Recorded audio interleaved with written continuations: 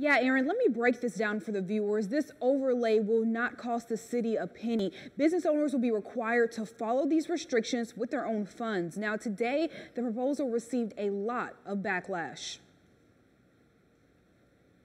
Objections to what's going on, but everybody wants to work together. The Russell Parkway overlay will add additional regulations for business owners, including landscape, building structure, installing sidewalks, and color, just to name a few. Sherry Wyndham, the Director of Community Development, says the overlay has one goal in mind: to make our entranceway off of the interstate more aesthetically pleasing and attractive, to draw people off of the interstate to come to our city. Councilmember Tim Thomas has been at the head of the proposal and says it needs to happen now, but they are open to compromise. We have got to get something in place that we all can agree on, because if we're not careful, we're going to have another Watson Boulevard.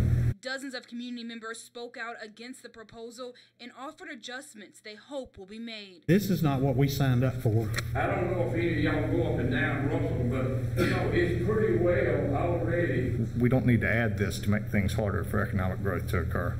You're talking about a sidewalk and shrubbery and things that are proposed.